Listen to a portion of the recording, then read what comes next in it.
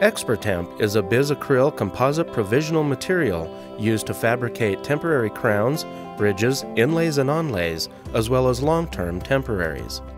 This video demonstrates how to fabricate a temporary crown using ExperTemp. Fill the impression with ExperTemp beginning at the base. Leave the mixing tip buried in the material while filling to avoid bubbles. Within 40 seconds of filling, seat the filled provisional over the prepared tooth and allow material to cure in the mouth. The material becomes elastic approximately 90 seconds after mixing and should be removed from the tooth prep within 2 minutes and 30 seconds of initial mixing to avoid the material from locking into the undercuts on the teeth. Wipe the oxygen inhibition layer and set aside for a complete cure, about 90 seconds. When it is completely cured, trim and adjust the margins and surface with a diamond or acrylic burr.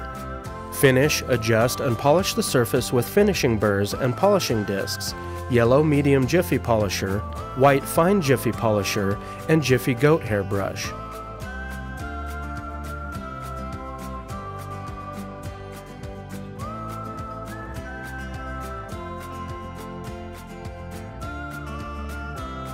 Fully seat the provisional and hold in place until the cement is set using Ultradent or Ultradent Res.